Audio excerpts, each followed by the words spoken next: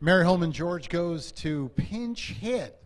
No pinch hit here. Strong ride by Julien Leparoux. Congratulations. Take us through the race.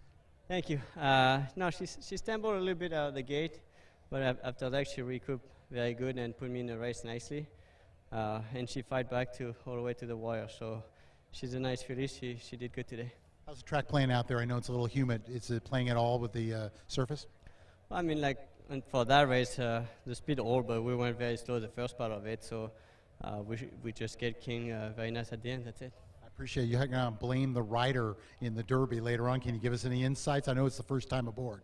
Yeah, first time. You know, he's been running good on the grass. We'll see how he does on the dirt.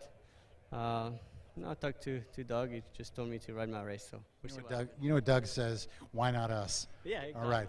Thank you for the time. Thank you. Let's talk to Mr. Klein. Klein Racing, congratulations. We were just talking a moment ago. Obviously, you've reached your own here. You said the half just won the previous race. Yes, Pitch Count won the third race, so we had a double there as far as half owner, half breeder on both of them. But this was exciting. Brad Cox and his team did a great job of getting her ready for this race, and then Julien gave the perfect ride, and it set up perfect for her. And she dug in and fought and came home just like we hoped she would. Mr. Klein, you've been in this business for a while. Is it particularly rewarding when you get the money on these kind of races and you are, well, basically mom and dad? I hate to say it, it's rewarding whenever you win a race and you breed them and you can see your own horse run.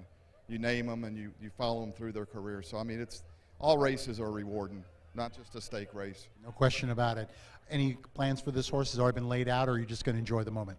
We're going to enjoy the moment. Hopefully she comes out good, but we're pointing her for the Groupie Daw. She ran 4th last year and it is a 3-year-old, so that's been our whole goal since last year. Thank you so much for the time and congratulations. Thank you very much.